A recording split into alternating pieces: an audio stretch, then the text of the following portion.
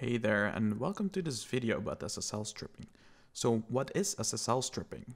SSL stripping is a man-in-the-middle attack where we'll be downgrading an HTTPS connection into an HTTP one so we can hopefully capture some login or personal information. Okay, so how does this attack work? Well, there's two parts in this attack. First off, since this is a man-in-the-middle attack, instead of the host directing through the router, going to the web server, we will tell him that the route to the internet goes through us first with some ARP spoofing. And then the second part in this is that we will capture that request and we will send it to the web server for him. And when we get the web page back, we will strip all of its HTTPS links in them and replace them with HTTP ones. And also make sure that he'll stay connected to an HTTP connection. So that his connection with the web server is insecure. For this attack, I have set up a Windows 7 client who is using Internet Explorer for some reason, Internet Explorer 8. And let's see if we go to Google. You'll see that we get redirected to an HTTPS connection. And if we go to Facebook, you'll see we'll also get redirected to an HTTPS connection. To execute this attack, we will be using a Kali Linux host. And to prepare for this attack, we will first enable IPv4 forwarding, and we'll use echo 1 into proc sysnet IPv4, and then IP forward. We'll check if that is set to 1. And it is. Now we will redirect TCP connections to port 8080, where our SSL strip script will be listening. So we'll set up IP tables.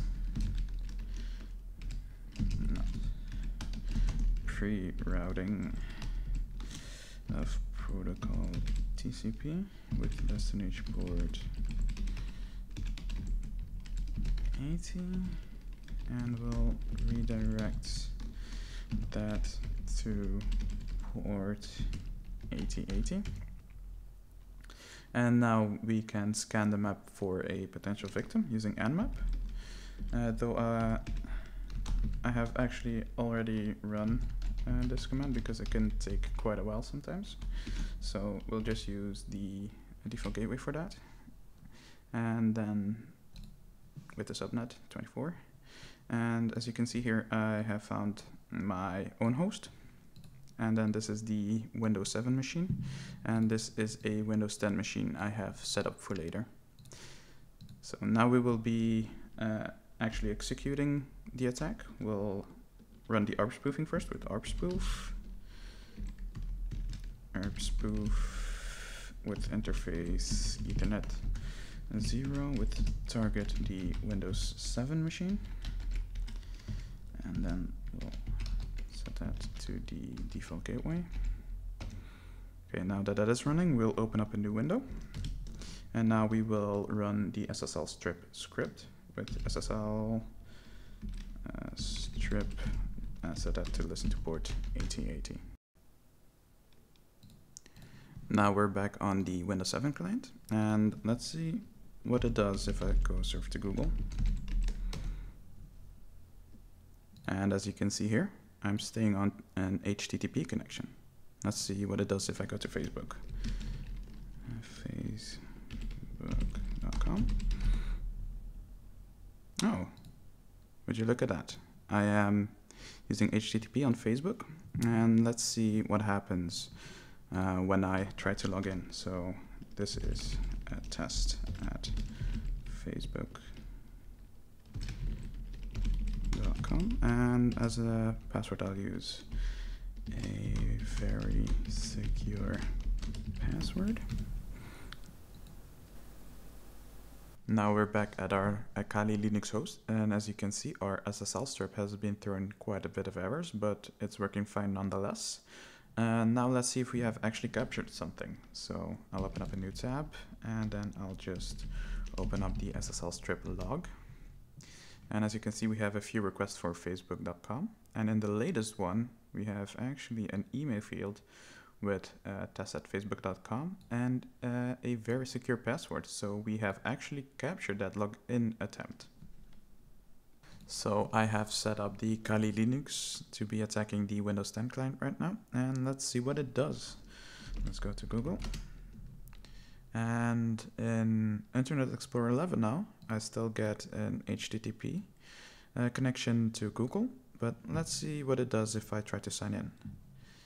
I get redirected to an HTTPS client, so I don't think I'll be able to capture this login attempt. Let's go to Facebook. And the same goes for here. I don't think I will be able to capture the login attempt anymore. Let's try Edge.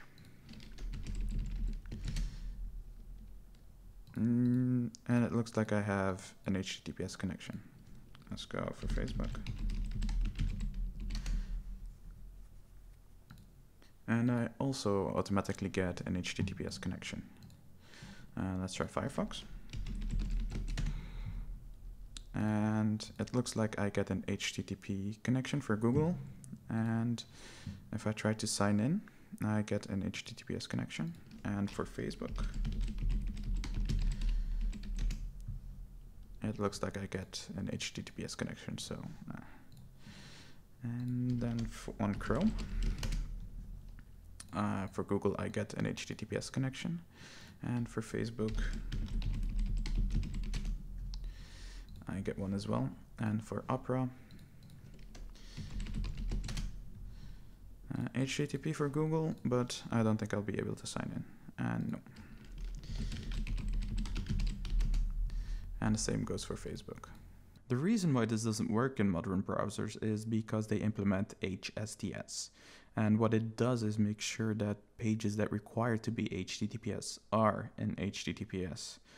So in order to make this work right now, we will have to bypass that. But I think this was all for this video, and have a nice day.